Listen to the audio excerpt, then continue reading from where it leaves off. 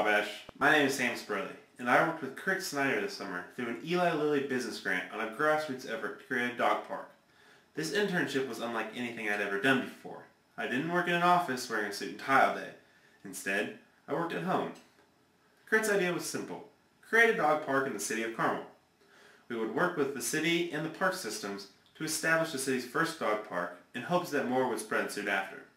We spoke with city officials, park administrators, and others around the United States who had started dog parks in their own local community. This internship was completely different from any other job experience I had ever done.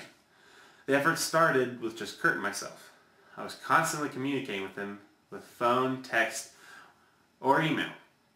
We started using a program called Dropbox. We could share files, pictures, and designs that we used to create the dog park. Our effort has grown since then, and we started reaching out to the community. We set up a website, utilized various social medias, and created our own logo.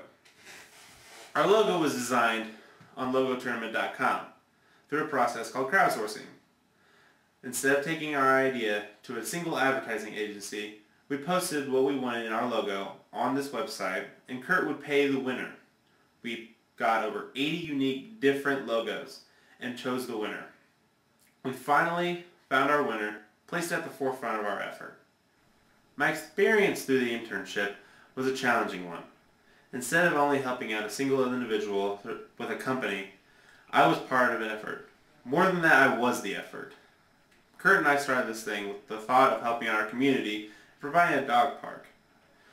I've learned more about dog parks than I actually care to admit, but I've also learned a lot about myself and what I want to do after my days at Wabash.